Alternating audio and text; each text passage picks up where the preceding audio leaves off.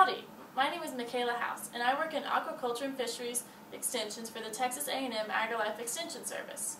Today we will be discussing how middle school science teachers can create an educational field biology trunk to go along with our middle school aquatic ecology curriculum. We will discuss educational trunks that can be constructed with many different variations in order to best fit your budget. Our topic for this trunk will be Aquatic Ecology Field Studies for middle school students, but this can be easily adapted for any age group. Remember, if you're going to take on a project like this with your students, you absolutely must have time set aside for them to get out in the field. Any local pond, wetland, waterway, or ditch will work, but the more natural vegetation and opportunity for observing wildlife there is, the better the experience will be. Field studies can be as fun as you make it. Let's see how it all goes together. The way this video is set up is we'll go through the must-have items for your educational trunk in order to complete the curriculum. And as we go, I'll highlight any add-ons that could be useful but not completely necessary. The first thing we're going to cover are the field guides. In the curriculum we created, there are pages where students can use field guides provided to identify plants, animals, and fish they find during your field studies. The guides that we recommend you should absolutely purchase pertain to identification, description, habitat, and diet of freshwater fish, wetland or aquatic plants, reptiles and amphibians, and insects. In particular, we recommend that you purchase the Pocket Guide to Eastern Streams. It's a very concise guide that covers a wide variety of topics. Additional guides could be useful, especially for kids that are interested in learning more about field studies. These additional topics include waterfowl, crawfish, crustacean, mammals, birds, trees, marine fish, geology, or even weather. Many of these field guides can be purchased new for less than $10 on various websites. Peterson First Guides are good introductory guides that are economical and don't overcomplicate with obscure species or difficult to understand terminology. From the field guides, we'll move on to water quality testing. This is a very important part of the trunk because it highlights real-world uses for chemistry and the importance of environmental monitoring. We devote a whole section of the curriculum to describing what water quality tests students use and why the tests might be important. Tests that are available include ammonia, alkalinity, pH, nitrate or nitrite, and hardness. All of these tests can be purchased either in the test strip form or in a titration kit setting.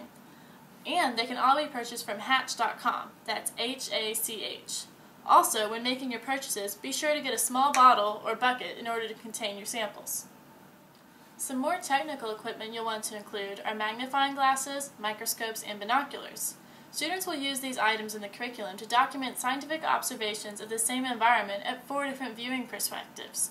You don't need to have microscopes that are state-of-the-art, and you don't even have to have one for every student. That's what the magnifying glasses are for.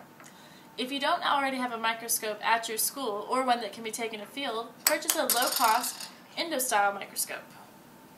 These digital microscopes are highly portable, easy to use, typically cost less than $40, and display magnified images at up to 500 times magnification on a laptop screen, so many students, sometimes even an entire classroom, can view the magnified objects at the same time.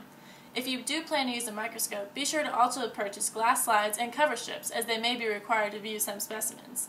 Something as simple as a digital microscope can be fun for your students and allow them to see details that couldn't possibly be imagined viewing with the naked eye. On that note, binoculars are also something very important for taking out into the field. They allow students to observe things that they couldn't normally, such as a dragonfly hovering over mid-pond or a bird across a lake. Now the question is, how we get specimens to examine with all this fun equipment? Well, the students will have fun collecting them, of course, but they may need a little help. First, make sure they dress appropriately on field day. Swimsuits, clothes that get wet and muddy, old tennis shoes, rubber boots, or waders might be required. Second, anyone assembling a trunk needs to include dip nets, plural. Little 8x10 fish nets that you can easily purchase at a local pet store are ideal, but you can find them much cheaper online. Also, long-handed butterfly nets that can be found at most dollar stores or online are fantastic opportunities for students that may be squeamish or don't want to get wet or muddy. Your students will love the opportunity to get near the water and see what they can catch. Another necessity for your trunk will be a seine and the brails, which are the handles you need to operate it. Seines can be purchased from many local sporting stores, online, or from outdoor retailers such as Bass Pro Shop, Gander Mountain, Cabela's, or Academy Sports and Outdoors. A seine will allow selected students to get into the water and pull up really cool collections of minnows, tadpoles, bugs, and plants, and maybe even a turtle for the class to see. Other great ideas for splurging can include a cast net or a minnow trap. but this will increase the cost of your trunk by about $30 to $40. Now is probably a good time to mention containers. Anything collected at the ponds will need to be shared with all of your students. We suggest purchasing some type of clear plastic cage that can be used for both aquatic and terrestrial specimens, even if it's just a clear food storage container. Also, it's a good idea to buy bug or small specimen jars so that each student has their own to use. Another item we suggest purchasing are petri dishes.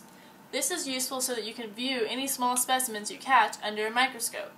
Also, if your classroom does not already have them, it's important to get a set of rulers so that students can compare and contrast variations in the physical attributes of specimens they collect.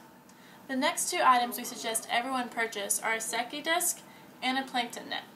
A Secchi disc is a scientific device used to determine water turbidity or clarity, and it gives an indirect measure to the phytoplankton population density.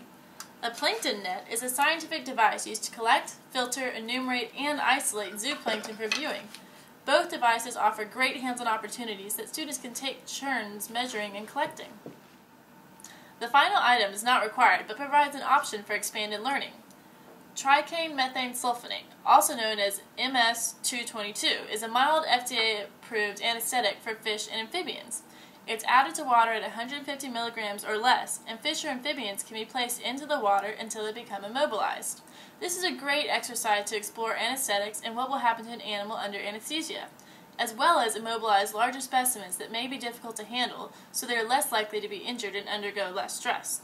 Simply remove the fish from the anesthetic solution as soon as it becomes immobilized. Keep it moist and not out of the water for longer than 3 minutes. Then return the fish to fresh water for recovery, which generally takes less than 5 minutes but may take up to 15. These are the items that we recommend to successfully complete the program, but you can expand as much as you want. Some other fun ideas are keeping fish in the classroom to help with learning anatomy, or keeping tadpoles and watching them go through metamorphosis. We will provide a work list of items purchased for the Aquatic Field Biology trunk and the prices we were able to purchase them for below to aid in your assembly of a trunk.